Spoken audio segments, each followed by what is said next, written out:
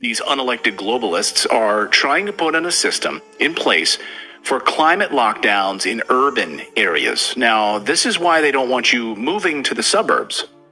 It's convenient, isn't it? They really don't want you moving to the suburbs. And they don't want you to have a garden. You have to register your gardens. They don't want you buying those gas-guzzling cars. So they really want you in urban areas. And they want to take away your cars. They've said this publicly.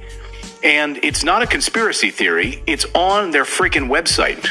This morning we got word that England is setting up new lockdown policies, new lockdown plans for climate change. And it's going to break cities in designated, it's going to basically break cities up into designated lockdown zones. Are you in one of these zones? You might be. The goal is to take away your car and force you to stay put. And if this sounds familiar, it's because it's right out of the World Economic Forum's playbook. It's called a 15-minute city. Here's the BBC to explain it. The 15-minute city is a really simple concept in many ways. It's really just saying that every urban citizen should be able to meet their basic needs within a 15-minute walk or cycle ride from their house. The concept of the 15-minute city was proposed by French Colombian scientist Carlos Moreno, and aspects of it are starting to be adopted in cities like Paris, Barcelona, and Bogotá.